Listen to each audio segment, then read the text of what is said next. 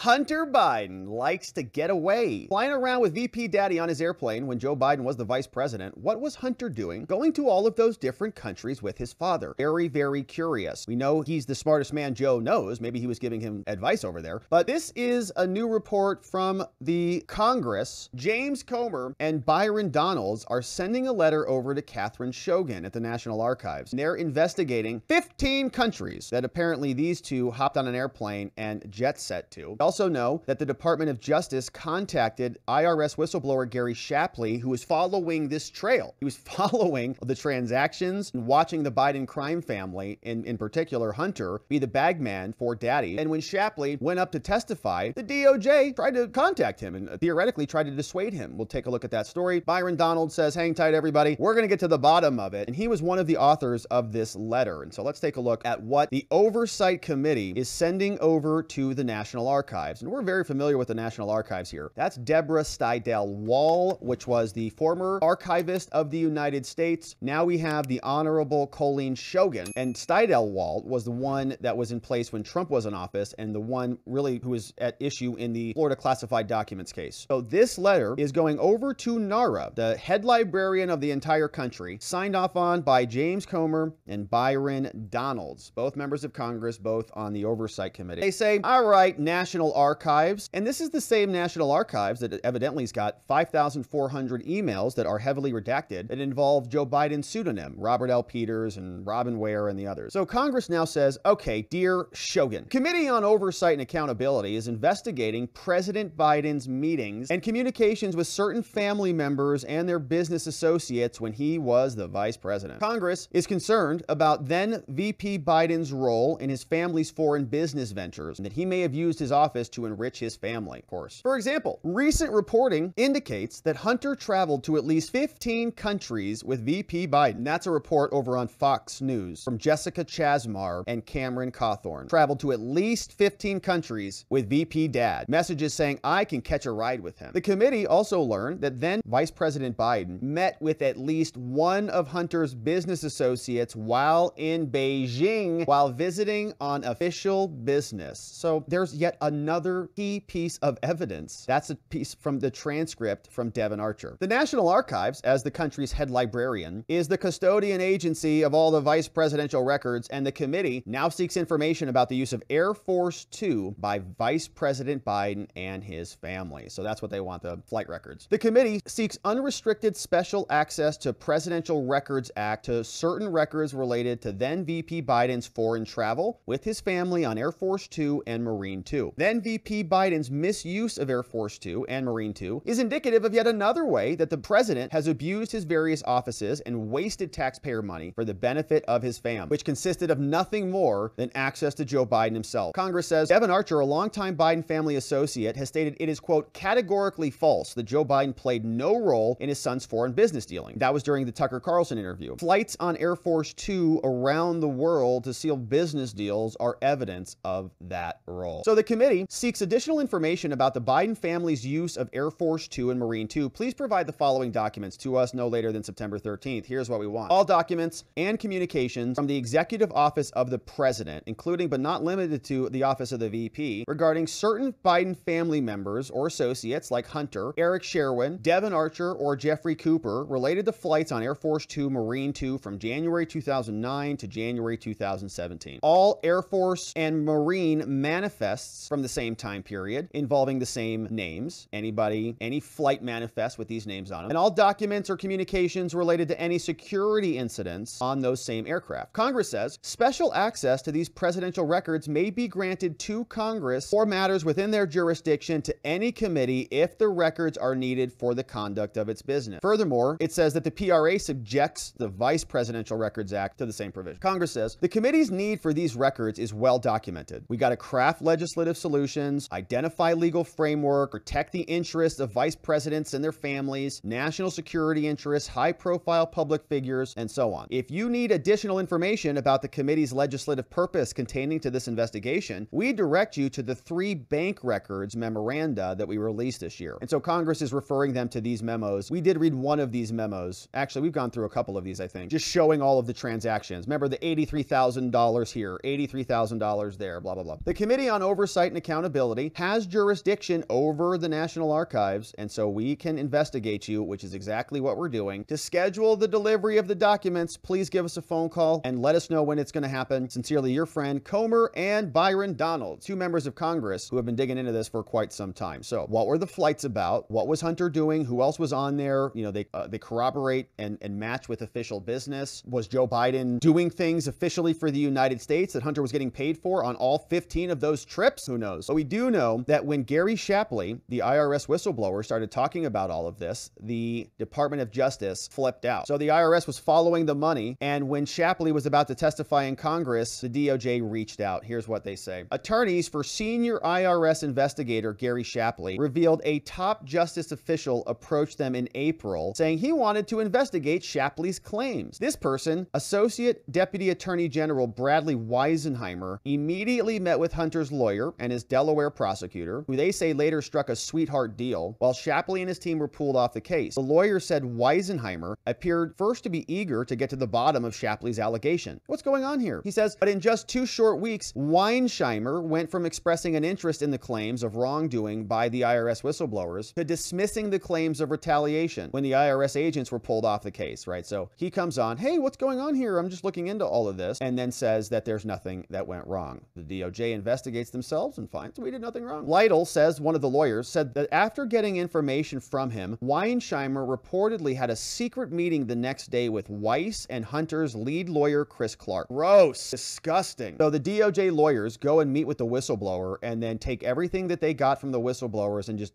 deliver it right back over to David Weiss and Hunter's lawyers. And we learned recently that David Weiss worked with Hunter's brother, Beau, which is probably why the Biden DOJ kept him on and kept calling him a Trump-appointed lawyer. Then changed his tune with Lytle, telling him everything is going to be handled by Weiss. So Lytle says, I don't even want to be involved anymore. I'm sorry, Weisenheimer. The string of events left Shapley's team feeling DOJ leaders were going behind their backs with sensitive information, because they were. In April, the Wall Street Journal broke the news that senior IRS agent Gary Shapley was planning to come forward. Emails obtained by the Daily Mail and interviews with Shapley's legal team reveal how the DOJ leaders first appeared concerned and eager to investigate the allegations, but then quickly dropped their inquiry. Instead, Shapley and his team were removed, and then they got a sweetheart deal. They said, uh-oh, we got to bury these guys. An April 24th email obtained by the Daily Mail shows an aide for Deputy Attorney General Lisa Monaco, who's probably really running things there, contacted Lytle asking for a call. Lytle says he spoke the next day with Weisenheimer, giving him a general brief of the allegations about the suppression, but he couldn't go into detail. Lytle said Weisenheimer seemed concerned and keen to investigate. He says, I promise I'm going to get Shapley's team legal permission to share the details, but the next day, Weisenheimer went straight to Hunter's lawyer and Chris and told him everything. According to the emails leaked to Politico, Weisenheimer had a meeting with Clark and Weiss on April 26, during which Clark asked for the department to reconsider imminent charges against Hunter. Here's the email from Brad Weisenheimer, Associate Deputy Attorney General. Hey Mark, whistleblower team. Hope you're doing well. Hoping you might have time for a brief call concerning one of your clients tomorrow. Please let me know if it might work for you. So then that call comes in, and he then turns around and gives everything to Hunter. The same people that the whistleblowers were whistleblowing about. Whole thing's a total scam. They're all in on it. They're all covering up for Hunter. And it's just corruption through and through. Everybody's in on it. It's disgusting. But Byron Donald says, have no fear. We're going to get to the bottom of it. And this representative, the same guy who sent a letter over to Merrick Garland and to the National Archives, rather, is responding. Surprise, surprise, Joe Biden was violating federal law. So,